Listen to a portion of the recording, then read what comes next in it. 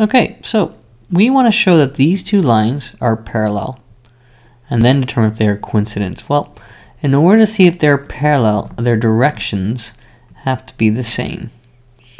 In the Cartesian form that we have, we cannot read these equations at all. We have to rewrite them. And so if I take this first line, this component is good. The next one, I have to have y. I'm going to multiply by -1 over -1, which makes this -4.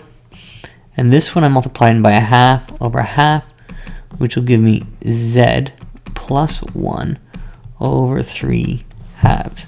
And so the direction vector here is 2, -4, 3/2. I want to know if it's parallel to this one. Well, similarly, I have to rewrite this. Again, I'm going to multiply by 1/2 over 1/2, which gives me x plus 1/2 over 2 equal to y plus 3 over -4. It's already in the good form, and here I'm going to go by 1/4 and 1/4, which gives me z minus 5/4 over 6 divided by 1/4, which this direction vector is 2 minus 4, and that is 3/2. Therefore, parallel. Okay, first job done. Now the second job, what it wants to do is, if they are coincident, a point on this line will also be on this line here. And so if I consider that a point on this first blue line, a point is 3, 1, -1/2. If it satisfies this equation here for all parts, then this point is on this line. And if one of the points is on the line and it's parallel, it will be coincident.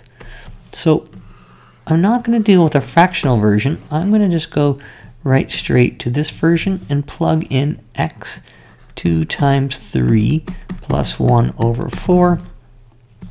This is equal to our parameter t, which is equal to 7 over 4. Taking 1, put it in here. I get 1 plus 3 over -4, which is definitely not equal to 7/4. Therefore, they are not coincident because these components are not equal for this point here. Okay, let's try another example. Given these two lines, determine if they are intersecting or if they are skew. All right, so when it's written this form, I find it really hard to read. And so I like to rewrite them into vector equation or parametric equation. This is -j, so I is 0, -3, and -2 plus lambda 2, 1, 1. This is the first line. The second line is 1, 2, -5 plus mu 1, -1, 2. Now, if I look at the direction vectors quickly, that's just confirmation that they are not parallel since they're not scalar multiples. If I want to find the point of intersection or if they're skew, I need to make simultaneous equations. And so I take my x component, 0 plus 2 lambda is equal to 1 plus mu. And so 2 lambda minus mu is equal to 1. This is the equation from the x's. Switching to the y's, I can say that minus 3 plus lambda is equal to 2 minus mu, which, rewriting this in the same order, lambda plus mu is equal to 5. And the last one we'll do is the z component. And so I get -2 plus lambda equals -5 plus 2 mu. Rewriting that, I get lambda minus 2 mu is equal to 3.